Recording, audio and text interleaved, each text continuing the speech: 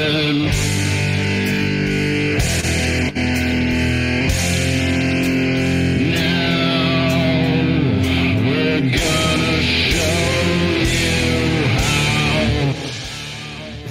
It's hour 7 of Garbage Day. You're still here. In the room this hour, we have Adam Bozarth. And our artist for this hour is Ping Calamari. Welcome back. This is hour 7. A couple of people's business I want to take care of just off the top. We are in here raising money for the National Network of Abortion Funds. It's going. Hold on, I need to fix an echo. Okay. Fix the echo. Okay. Am I echoing? No. Oh, I see. Oh. Okay, great. Okay, so yes, we are raising money for the National Network of Abortion Funds, and we are definitely on pace to do better. Maybe we just should have picked worse documents last year to just really drive that total up. Once we get to the $5,000 mark, Frank West will be playing something that is dog shit in the second panel. But Adam, last marathon you did, what did you do? It was some sort of your solo hour? I found that, well, when I was a blogger for a bit, I did this piece about a Craigslist ad that was like trying to do a real life version of it was Superman, the reality show. And the person had come up with basically a real life version of everybody from the DC universe, and it was like a 5,000 word wall of cocaine text. Basically, like, I came up with the best idea ever, and I need somebody who understands my vision to write it down. Sweet. Yeah, and so this year, this is something that I've personally seen this flyer before. I don't know if this guy, I don't think this guy's from Minnesota, but I think that he might be, I don't know, he might get around, but definitely he's left leaflets, and they're very long black and white screeds, and his screed is his assertion that Stephen King murdered John Lennon. So I'm hoping by the end of this hour, you'll be able to, I guess, probably put him in jail. Like, I mean, because murder's illegal, right? There's no statute of limitations. So, oh, of course, yeah. And we want to catch this guy if he's, because it's John Lennon. It was is the first Beatle. He's a well-liked guy. So yeah, I'm going to get out of here and observe this truth from you. Sure, of course, everybody. It's time to start with this document from Spooks. Thank you, Spooks, for organizing it. This is part 1, the part where Stephen King murders John Lennon. This section is called Welcome. Hi, my name is Steve Lightfoot. Regarding what you may have not read or heard about me, let me assure you that this is almost all jealous hogwash. The government has its army of character assassins who want to scare you off of my findings by mischaracterizing and marginalizing me with untruths and slanted opinions. I am 100% pure American hero who discovered hard evidence in John Lennon's murder and is brave enough to go public with everything until the world knows, and Stephen King is jailed for murder. And other portrayal of me is designed to scare you off the truth I have uncovered. So, let's see. At present, May 19th, 2015, I am a 61-year-old athletic, young-looking man who knows more about our sick planet than most of all of you do. I gave up a dream of playing professional golf after my discovery of government codes in major news magazines that linked our government and a horror writer to John Lennon's murder took over my life some 33 years ago. The biggest news story since Jesus Christ. I'll say it. it has not been so well received by my so-called fellow human being, singular. In fact, I learned that when it comes to grappling with our collective crime of killing John Lennon, all of you people act as though I caught all of you on Lennon's murder. And maybe that really is also the case. So not only did Stephen King murder John Lennon, everybody murdered John Lennon. It was suicide. Let's see. Of course, Yoko is a government bitch, not nice, who still babysits the cover-up in New York like the... You know what? Enough of you. Okay? You can blame the CIA all you want, but you're not going to... I know she's Yoko Ono, but you're not going to call her that.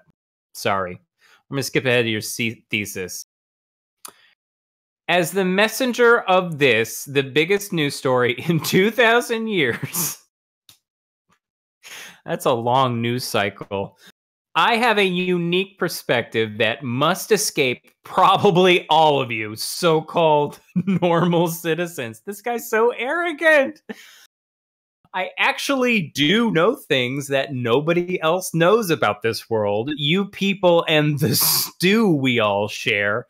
In a nutshell, I'd say that the hero, the Jesus, the Gandhi, the John Lennon, the Steve Lightfoots of our lives are the single most important and valuable things in life any human race can have. Like asking you personally to invent the light bulb. Yay! Thank you for money.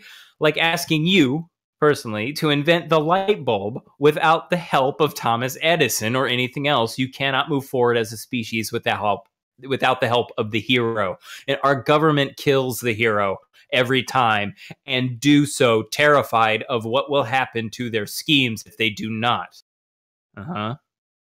So afraid of the hero is our government that they aren't satisfied with just killing him or her in cold blood, but now they feel the need to make sure a nightmare of evil is foisted on you, the stupid, silent, apathetic public, by arranging for Stephen King, the opposite messenger of Lennon, to kill Lennon and then take over the culture as if the powers that be, who purportedly worship the turgid human phallus as their idol, like the Masons allegedly do. Allegedly? He doesn't know for sure. The other perverse cults that rule our lives beyond the scenes felt the need to turn back the clock on evolution and undo all the good John Lennon did, using the eraser of Stephen King's depraved message of fear and hatred. Blah, blah, blah. He keeps on moving. There's a section called 20 Questions under this heading called King's Motive, King's Contrition. Just want to make sure. Oh, yay! I was right. Oh my gosh! Thank you so much for everybody who's donating. And Victor, you're happy that everybody's donating. Oh my gosh! Victor, you're happy, right? Yes. Yes? Yay! Okay, yes. Good. Yay! Victor, calm down. Oh my gosh.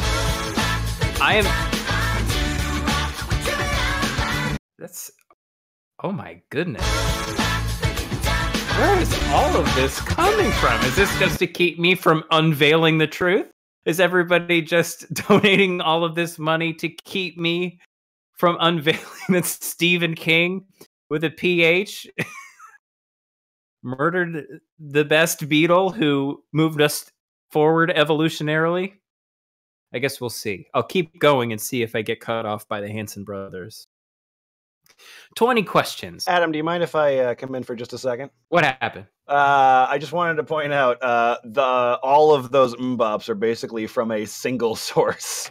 Oh, well, what was that? That was Entropic Decay. Entropic Decay with an amazing donation of $535.08. Wow. Thank you so much, Entropic Decay. Thank you for yes, of course. Get a bunch of 69s in there. Thank you so much. Oh, nice. I do not appreciate that you're trying to keep me from unveiling the truth, but they're keeping you from it. It's really they really cool. do not want me. They don't want me to. Okay, so why did Stephen King murder John Lennon? We're gonna find out. In the first place, if you study King's facial features, his mouth bears the traits of an ape. Broad lipless upper lip, small pug nose. I think King is a less evolved human being than the rest of us and was ideally suited to commit such a heinous act against mankind. He had, like that smart monkey in the Hellboy comics. He had more reason than others to be jealous of extremely evolved John Lennon, who, was some sort of 7-foot-tall bird person. They were opposites, both physically and politically. Moreover, King had a huge chip on his shoulder against all mankind following his experiences as a youth in Maine. Well, I would too. His father left him at age 2, and his peers rejected him and teased him. Like the father he portrayed in Carrie, who got... What? Like the character he portrayed... Yes, Stephen King was in Carrie. Like the character he portrayed in Carrie, who got her revenge by burning her tormentors in an auditorium. Yeah, I will not be silenced!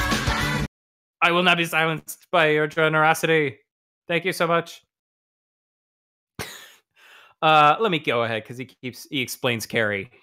He crazy explains Carrie. So what does Stephen King think about your evidence and claims? Well, in 1992, my first of several visits to Bangor, Maine, I met a man who owned the downtown bookstore that sold Stephen King's books and novels. He specialized in selling personally autographed copies. His name was Scott, or Alan, I think. But maybe another name.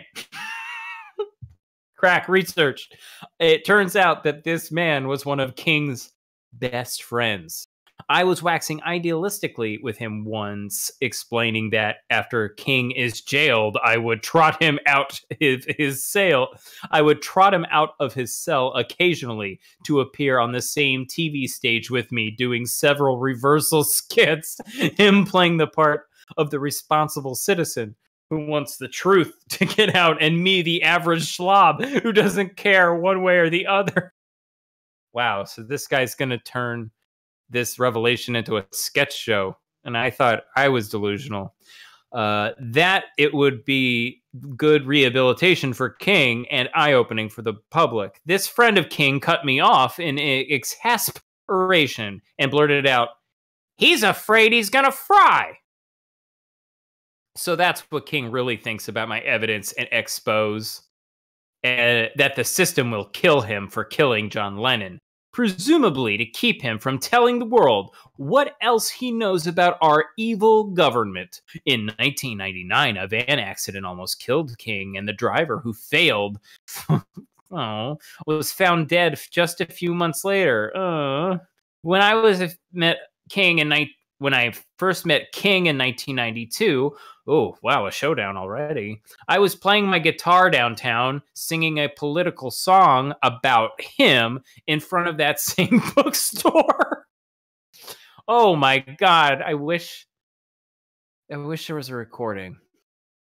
He walked towards me, glanced at my photo emblazoned van with his matching face getting John's autograph, and he had an angry glint in his eyes, and he was shaking his finger threateningly at me, and I ignored him and just sang louder so everyone would notice our first encounter in the flesh. He got very contrite and crouched low to whisper to me, and he said, take care. I want you to take care. And then he sauntered off, realizing I wasn't going to give him the time of day. The unspoken message behind his voice suggested to me he was trying to say, "Don't hate me, please. You're right, and I was wrong. Don't hate me. Just don't hate me, please. I don't care about what others think, but I just want you to know that I'm sorry about what I did, and I care a great deal, and you just don't hate me. And just a few seconds earlier, I thought I might have to jam my guitar neck up his throat because he was upside down if he tried to attack me. It was our only meeting in life, and that's just what happened. And him walking away, my back bravely turned away from him. Subsequently, he may have tried to bribe me to quit my story, which is explained on my website. So, you kind of get the idea, everybody listening, that Stephen is responsible for John Lennon's death. And now Spooks also has mentioned that he's got some other non John Lennon, Stephen King related material that is on his website. This is part 2, Rorschach's Journal. This is Steve's amazing childhood. Oh boy. I know I was loved by my parents. They were born in the Depression and worshipped money to a fault and were stern disciplinarians who used the belt, but I felt all was well. It was all I knew. I'm sure they did the best they knew how. True love may not have been part of my parents' lives, but they did seem to like each other. Not unlike a lot of married couples, I think my life was relatively normal. Of course, it was not. Twist. I was completely normal until my academic prowess caught the attention of my mentors who let me know I was special indeed. I was lecturing the eighth graders as a second grader about dinosaurs. Even offered a speaker's platform. Though I seemed like the only kid who didn't know how to read my first day of first grade, I was books ahead of the class in no time, having learned to read from Treasure Island at my father's knee. I was also absolutely the best artist in the whole school, hiding my work with my hands to avoid the gawks of other classmates. Learning I was gifted, even high school superintendents perhaps gave me a big head, but I resented that fact. I missed being normal a lot.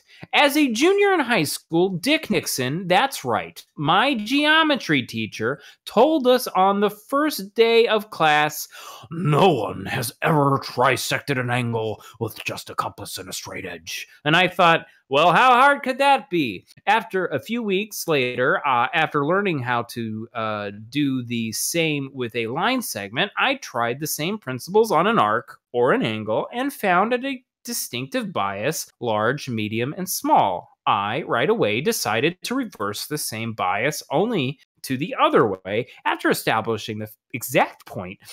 To start my butterfly reverse image on the opposite side, I now had to equal arcs going in opposite directions, much like the opposing plies on bias ply tires, and found 2 sets of large, medium, and small divisions, making 4 instead of 2 marks in the arcs. Perhaps one can bisect an arc. I merely bisected both sets of marks and voila, spelled wrong. Perfect trisection. Mr. Nixon, when I made a trip to his house one night to show him, was stunned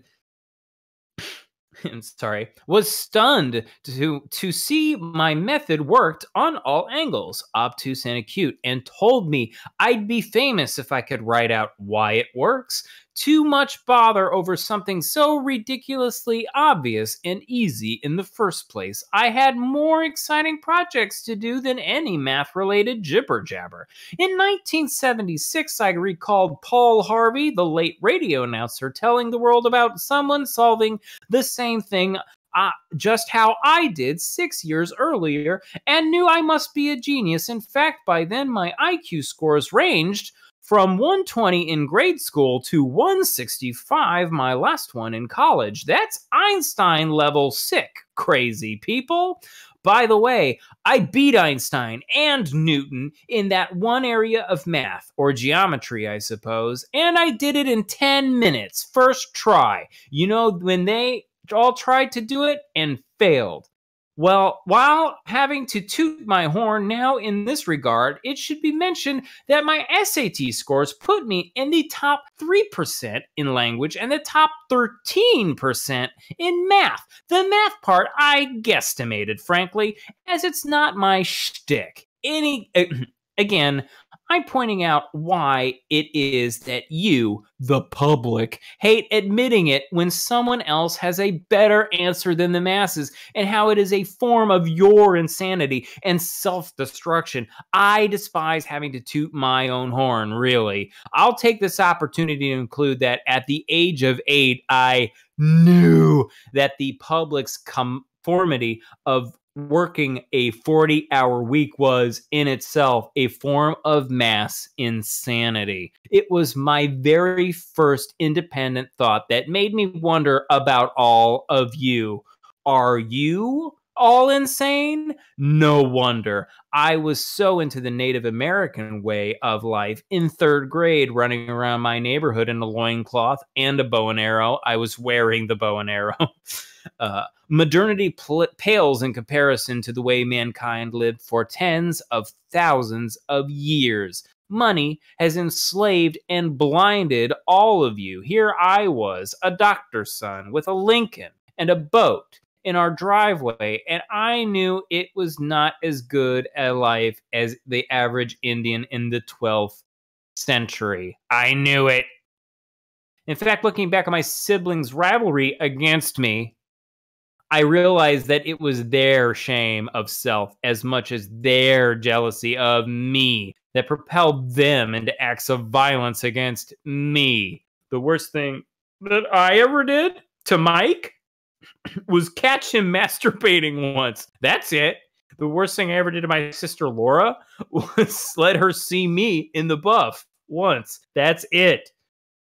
Mostly, though, I was just setting the bar higher than they felt like reaching. They hated my confidence and abilities. I wasn't showboaty about it at all, really. It was just obvious. I'm reminded of how Galileo was tortured into retracting his notion that the Earth revolved around the sun and that the Earth wasn't flat. Woo! Anyway, there's some more sections here about Steve that Spooks has laid out for us. And I really want to get to some of the ones that he starred. There's pages from Steve's diary, and one that he starred is called Steve's Open Letter to Miley Cyrus. March 3rd, 2016. Miley, oh Miley. Miley Cyrus, of course, coming out denouncing Donald Trump and, let me just guess, supporting Hillary Clinton. Hilarious. Somebody, please get Miley Cyrus to read this entry if she hasn't already noticed my website emblazoned van rolling around near her hometown of Calabasas, California. Miley, I love you, and you remind me of a girl I once knew and fell in love with. As good looking as you, in fact, looked a lot like you, in fact, and had your fire and spirit.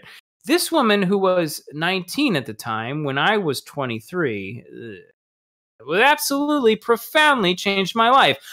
I absolutely admire that you are proactive politically, and I believe you think you are right. I believe that. You are wrong about both Trump and Clinton, and as much as I'd like to rub noses with you and convince you otherwise, please allow me to explain why. Here, one of the two Hillary is more likely to assassinate you, or do you unto you what George Bush did to the Dixie Chicks after they spoke out against him. crash their career. I used to trust politicians on face value, and I learned that just can't do that. Yay! Money. Thank you so much, everybody. Bortles in his donation says, bring back the football Congress jerseys. It's on the record now, Bortles. And let's see where are we at. I only got one screen open at a time, like a noob. Hillary and Bill Clinton are exactly in bed with the Bush family and their boss, the Rockefellers. Remember the Bill Clinton and George, H.W. Bush tour that went on for years a decade ago?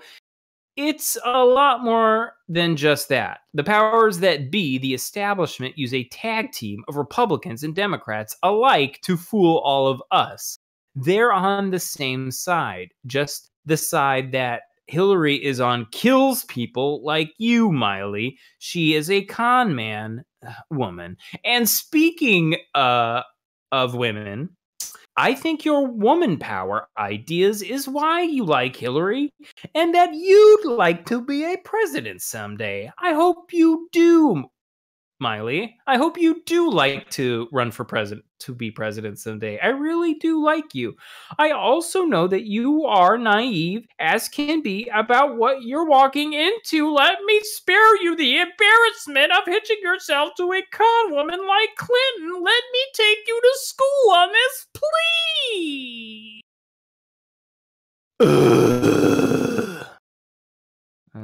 I thought I'd be over it, but I'm not. As for Donald, he is a better man than we, the Lennon killing stupid public, deserve. Hey, buddy, don't drag me into this. He is a better candidate than we deserve. In fact, he is a real deal as far as I can see, and I'm not crazy. I like Bernie Sanders too. I think both will heal and strengthen America someday. If Donald Trump choose you to be his vice president someday, I wouldn't be surprised. And remember, I'm on the side of Donald Trump. He is that cool. You may not meet the age requirements for that scenario, though. Heads up, girl. I love you. And not just in the way that a red-blooded man would mean. I really do wish you the best in life. Yes, not in the way that men usually say I love you. I actually love you. The way I see things is that the Soviet/world order takeover of America group, the RNC, and the neocons and the Democrats who they own, who are bashing Trump the hardest, quote, oh my God, all our work of shrinking America to fit into the New World Order is about to be confronted by a man of change who will make America great, again. Oh no! That's what I see, America. It's you and Trump, or you and Bernie Sanders against the establishment and no one else. All the rest are establishment traitors to what America is all about. Let's see. I'd like to visit Steve Goes to Maine. It's another entry in his quest to alert the world that Stephen King, in fact, murdered John Lennon. It starts like this. Stephen King's hometown of Bangor, Maine, feels sorry for him and now wants to protect him. Yay! Victor, be quiet. I was there several times for many months at a time, and they never challenged my claim. I remember how thick the tension was in a Denny's diner in Portland, Maine, when the whole room knew it was I with the van and claims against King. It was as if they resented the fact that their behavior towards King as a child helped make him the monster he is, and felt as if I were exposing all of them too. It was quite a scene. The unspoken exchange of feelings again. The tension so thick you could cut it over my hammy. The tension of mass resentment of the truth hero, me. I recall how certain teachers at the University of Maine orchestrated a mass of students to usher me away from the speaking area by rushing me like a marching band.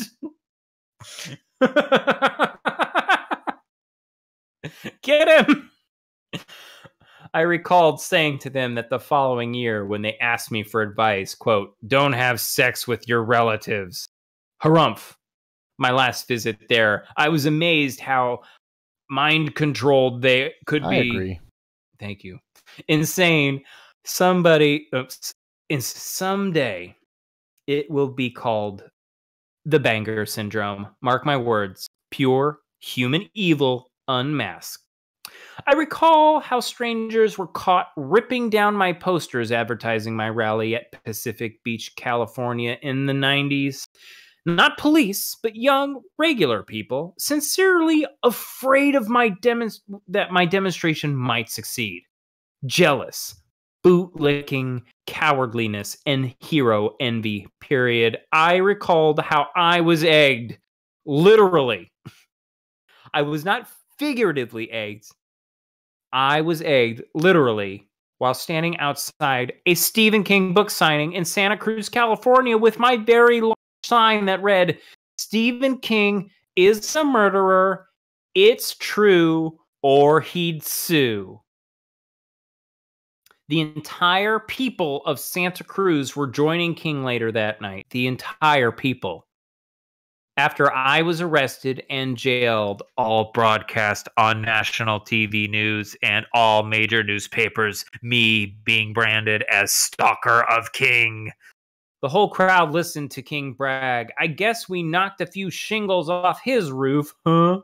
After 2 days in jail, I was released, having never been charged at all. All of this satanic behavior will be showcased in my 4-part movie someday.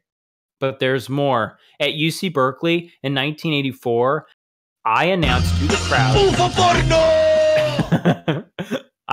crowd that my father had just been killed in a plane crash. Bump Girl is my bestest favorite person in the whole world. She in no way contributed to my dialogue. Yay, Bump Girl! That's a very specific soundbite. You know, I'm sorry to pull back the curtain. Victor's not really here. It's all sound bites, but that's a very specific one. Where's my place? 1984. My father died in a plane crash. Suspiciously occurred on the 10th anniversary of Rick Nixon's resignation. My geometry teacher's resignation, not the president. And just weeks after I got a threat/warning letter from a horror writer. Handwriting analysis would reveal years later that it was from Stephen King, himself. What did the 1984 era student body of liberal Berkeley campus do? They squealed and snickered with uncontainable glee, the kind of laughter that burps and squeals out from the one in spite of trying not to. Dozens of them at once. And now, this section is called Steve Lightfoot Saves Celebrities' Lives. This is from his entry in August 27th, 2014. Neil Young and Justin Bieber should be on high alert regarding their lives. Lookalikes for both are found in the cast of Under the Dome, Stephen King's CBS-sponsored series lately. Maybe even David Bowie should be on alert as well. I already pointed it out last week, lookalikes for Lee Harvey Oswald and Eric Snowden already exist among the cast, as well as a younger-looking version of me. What I doubt many of you are aware of is that dead ringers for Elvis, Buddy Holly, Jim Morrison, and John Belushi are found in the cast of King's movie Christine. about a car that lives via its rock and roll playing radio. In fact, the Jim Morrison lookalike was wearing exactly the clothes John Lennon was wearing when King shot him. Only it was a car on fire that killed him, not a gun. All of these rock stars, including the rock star car, were killed off in the movie. King likes to play riddles on all of us with his productions, right down to cast selection. As most of you are probably aware of, I saved Bruce Springsteen's life in the mid 1990s when I got on WABC talk radio and warned the listeners that King was stalking the boss, perhaps to also kill him. In fact, King was sharing the same lunch tables, rehearsal stage, and backstage areas and more with Bruce during, I believe, 1996. At least during my radio spot warning to the listening world, I believe that that call busted up that scene. Good for Bruce. So now all of you know why Bruce Springsteen stopped cranking out his career. What? So now all of you know why Bruce Springsteen stopped cranking out his career. You know, the guy who stopped cranking out his career in 2014? I'm sorry. Yeah. Let's see. Why get killed by an airheaded, ingrate, hero-killing public for it? Now, I'm in the business of saving Justin Bieber or David Bowie, who both resemble the brother of the girl first killed off in King's series, as well as Neil Young, the obvious lookalike for a guy named Lyle. So, you know, the government is in Stephen King's corner, where all of this cloak and dagger is concerned, still saving celebrities and entire societies in spare time while breaking my John Lennon murder expose, the biggest news story since Christ. News story since Christ. Just a fact. What are all of you dildos doing to help?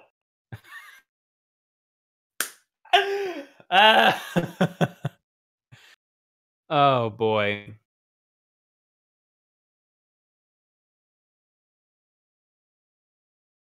This section here is called ice cream. March 24th, 2016. In closing, for now, and at the expense of sounding like a scientist, anthropologist, let me remind all of you how you really behave in real life in real important issues, even before I stumbled onto my evidence in July of 1982. That's right, you've all been denying me all this time. I couldn't help but notice the ocean before me in Pacific Beach, California. Not the ocean, but the ocean of pedestrians, all licking ice cream cones as if they were all in a musical, all licking ice cream on cue as if to make some kind of point. You know, I think Charlie Todd and the Improv Everywhere people are probably not too far away. You see, they were all going through this exact same... Yay! They were all doing the bop.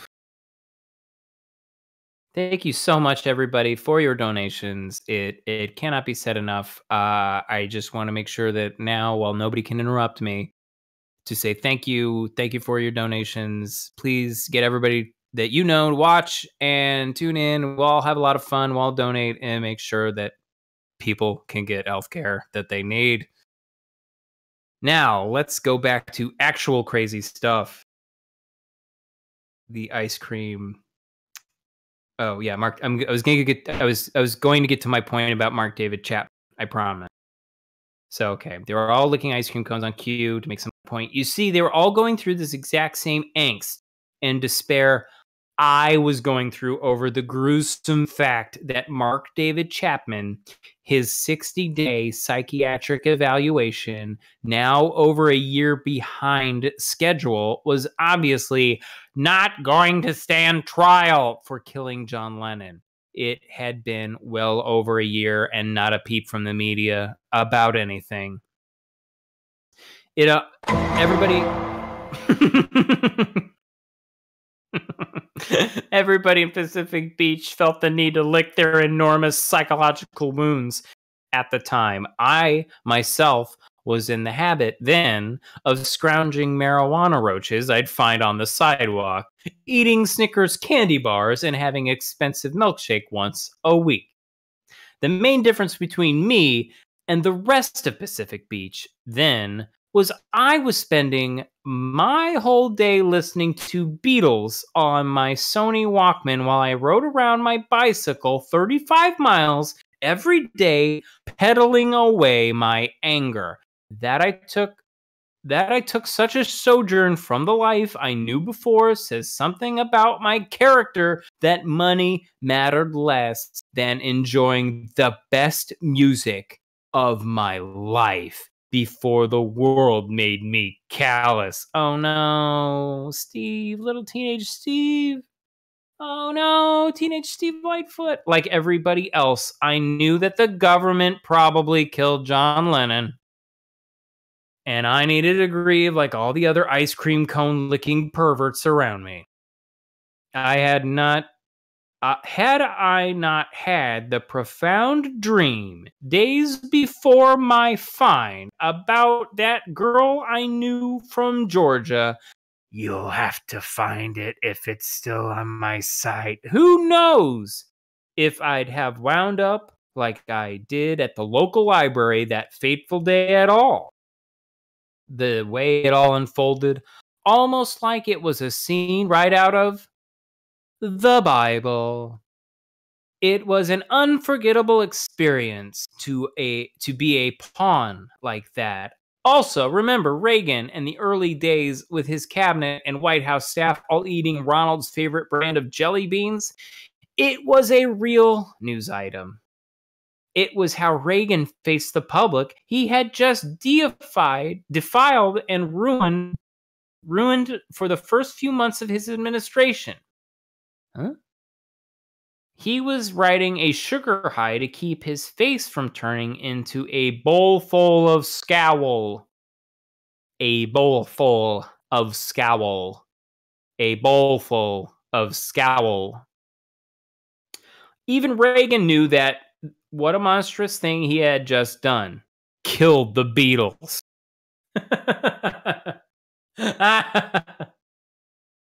Well, it looks like I killed all of the Beatles. Wow, ugly. Hopefully, you will all realize what helpless animals we all are, and at least step up to my level of responsibility and expose and jail Stephen King this year. That's right, you former ice cream cone licking perverts. You'll all just have to grow up like I did. This year, people, I'm counting on you to rescue the messenger and save yourselves. To be continued. So then the talent agent says, that's a hell of an act you got there. What do you call it? The Aristocrats. Boy, oh boy. There's some crazy stuff from our friend Stephen Lightfoot. What is this note from Spooks? The Crazy Buffet. This is selected articles from his blog that aren't explicitly about Stephen King murdering John Lennon. Pick whichever you like. They're all good. Here's a good one. Starts off with a pretty good title. Obama terrorizing me via tickets. Barack Obama, the great deceiver. I have come to learn is absolutely trying to kill me after first setting the stage with a host of phony traffic tickets to explain away why it was that I was killed in a head-on accident with a large truck someday in the future. George Bush did the same thing, minus the pre-ticketing, in 2007, when I was almost killed when a woman ran a red light doing almost 60 miles per hour. It's explained below and on other chapters. I helped get Obama elected, and I halfway trusted him until I learned that even the courtroom antics include overt conspiracy and meddling, as evidenced in my latest visit to the Oakland, California court, where the commissioner, Carter, showed up fully 1 hour late, presumably to get a briefing on how to convict me first. He gave me 1 minute stare down from the pulpit before proceedings began. It took place in a church, I should say. An hour late, and then I was called almost first. I made a motion to dismiss because I was deprived of a speedy trial due to the officer's 5-month delay to enter my ticket into the system, requiring me now to drive 500 miles each way from San Diego, my new residence. He denied my motion, saying that he had up to a year to present the ticket. My second motion to dismiss due to discriminatory prosecution, he interrupted after I had just began it and denied it without being heard.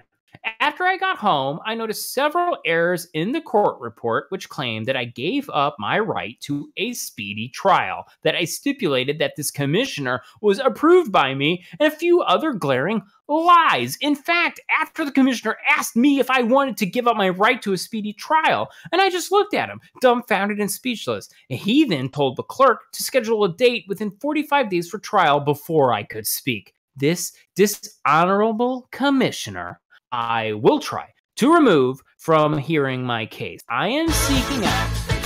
Yes. Oh my gosh, thank you so many bops. This hour, it's an embarrassment of riches. Thank you so much, everybody. The dishonorable commissioner I will try to remove from hearing my case. I'm seeking out pro bono attorneys to help me defeat all these malicious tickets, and eventually sue California for traumatizing me with their 30-year terror campaign against me. And now I know that Obama is secretly behind all this. His mask has fallen off, but good. So far, I have not given up. I'm really sorry I'm here right now. Oh, I'm sorry, Victor. That may change soon. New topic. Darwin versus Bible. Because the above, and this is all still part of the same post, because the above is so important, I will try to keep it up in the first slot until my drama with all these tickets ends. Meanwhile, I have a lot on my mind to share with you. In the almost 30 years I've been trying to get you people to care, that I've learned that Eve was not created from Adam's rib, but rather that we are all descendants from the apes that populated Africa long ago. That Darwin was correct, and that the Bible is for people who can't accept the unglamorous truth about ourselves. If you were separate from the apes, you wouldn't be covering your eyes, ears, and mouths like monkeys. But it's more than the fact that you're all weak phonies, not we, you. You're all weak phonies in the face of reality.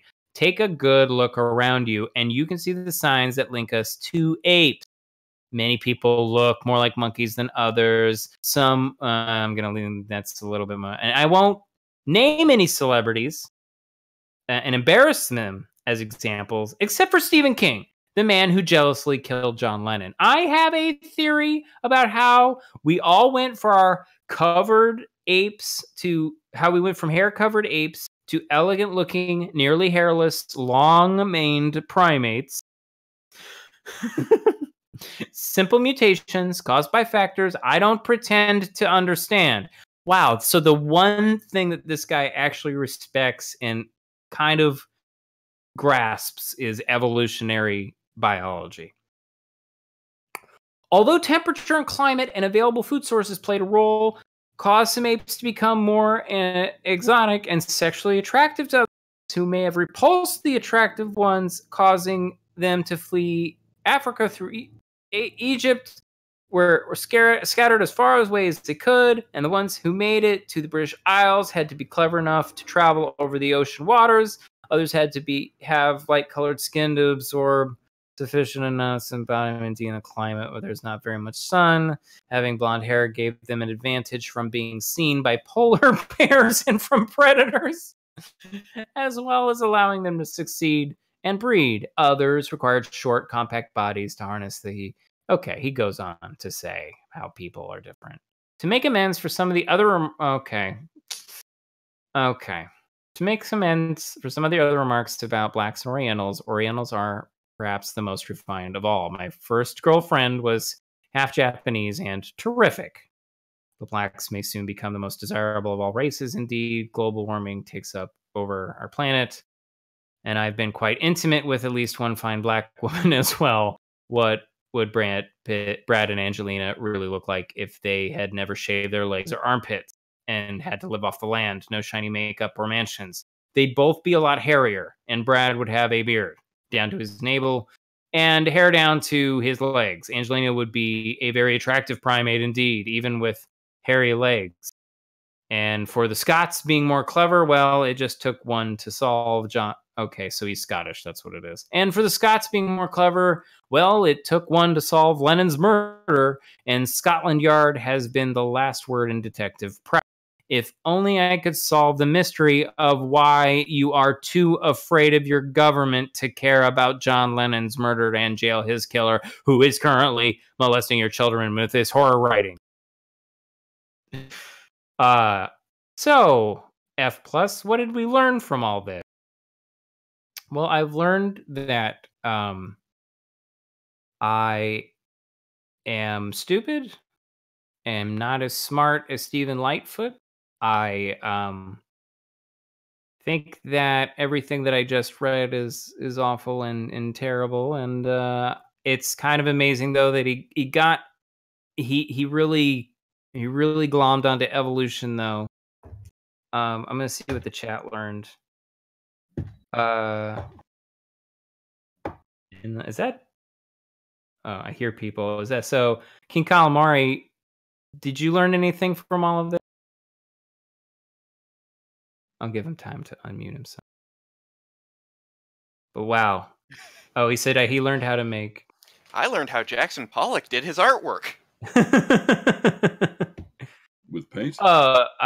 And we have Badingading says, I think we should all be thankful this person saved Bruce Springsteen. Yes, I'm very thankful to our hero. Remember, we're most of us are too afraid to worship a hero like Stephen Lightfoot. So get that fear out of your lives. Learn to love your heroes, and whatever you do, stay away from Stephen King. And yes, the news cycles last for 2,000 years, Mr. Aptonym. Yeah. I think we are going to go to a break because I think somebody is here to help me get to a break. And then coming up next on Garbage Day, we've got a lot of fun people. Who's coming up? It's the Vampirism Forum, and you got Bunny Bread and Isfahan. Oh wait, Isfahan. Oh, is he or not? Jimmy Franks, and let's see, JT, and yeah, King Calamari is going to be doing the artwork.